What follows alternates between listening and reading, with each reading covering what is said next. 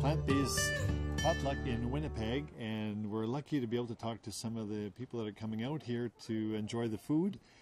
And one of the reasons I started this channel was to be able to spread the news to people, to a wider audience, from regular people, not necessarily doctors, but just to hear their stories and find out their plant-based journey. So with us today we have Laura. Welcome. Thank you very much. Thank you. Thanks for having me. So it's going to be very easy questions. It's things like how long have you been plant-based? I have been plant-based. It'll be almost 2 years. In the fall, I don't have a vegan anniversary because I don't remember when's the last time I had animal products. But I feel it was around September, October, so it'll be 2 years coming up. Oh, 2 years. Did you find the time went fast? It did. Yeah? It did. What is one of the things that you found that has improved in your life since you become plant-based? What hasn't improved? My health, of course, number one. My energy level, my mood, my emotions. I used to suffer from anxiety and depression, and I feel much better. I had migraines with Aura. I had to have a CT scan because I couldn't see when I would have my migraines, and those all stopped. Can you explain what an Aura is? What is that? What it is you get a migraine. It's more pressure than it is pain, and I would get visual disturbances. So I'd have to pull over if I was driving, that sort of thing. And I would get flashing lights all over the place, and I would be sick for about 2-3 days afterwards. Wow. And I feel, all gone away? Or just I've maybe had 1 or 2 since the 2 years, but big improvement. Used to be at least 1 a week. Wow, excellent. Yeah. That's a long list. Yeah, and also my blood pressure was so high that I had to have a machine at home to document my blood pressure.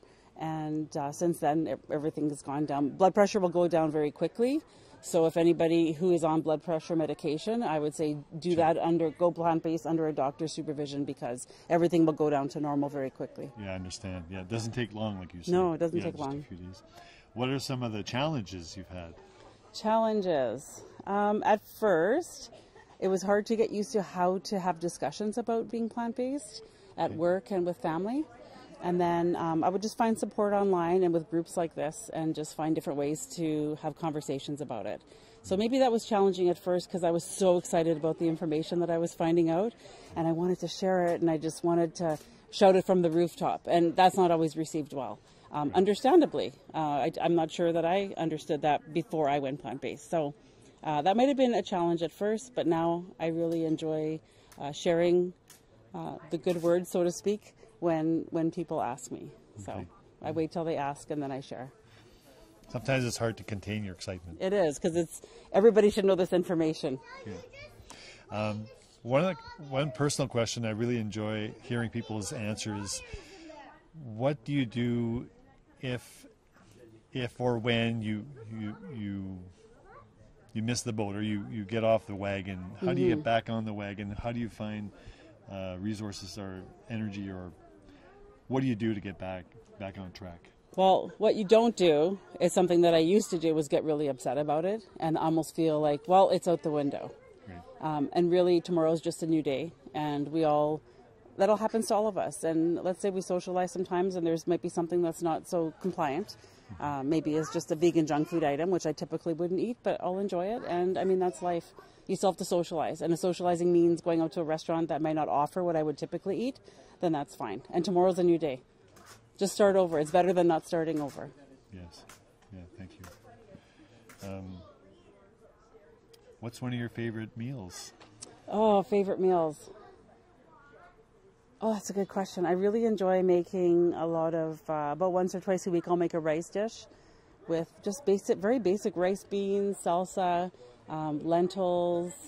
I love to do canned tomatoes with rice and beans and salsa, like more Mexican type dishes. And I just discovered tofu. Okay. That's something I didn't prepare before, and I'm really enjoying that too. And how do you prepare the tofu? I'll make sure that it's GMO organic soy tofu. And lately I've just been doing it in cubes with a little bit of the liquid smoke and garlic powder and paprika. And then I'll have it with rice or on sandwiches. Today we had it with tomato and lettuce, kind of like a BLT. And it was wonderful, breakfast sandwich that we had today. So yeah, I'm just starting to experiment a little bit more with that.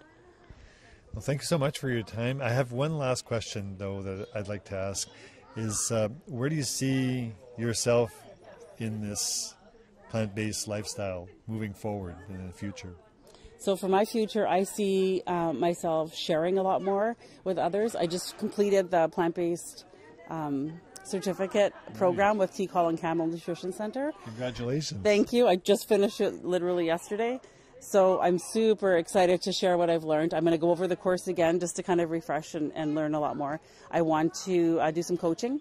Can you tell us a little bit more about the course you took? Yeah, the course, it's an online course through eCornell University, and you just log on. It's open 24 hours, so you log on whenever it's convenient for you. It takes about 6 weeks. It's 3 2-week courses, and you do it consecutively. You have to do it all 6 weeks in a row.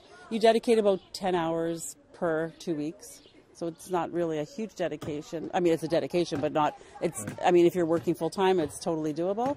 And you learn everything to do with plant-based living, environment, social issues, heart reversing disease, you name it, everything comes up in the course. So it's you've wonderful. expanded your knowledge tenfold? I have. Oh, good. So I can't wait to share that now in the future and maybe do some clinics and workshops and possibly some coaching. Wow. Well, thank you very much, Laura. I appreciate the time you took with us today. Thank you, Claude.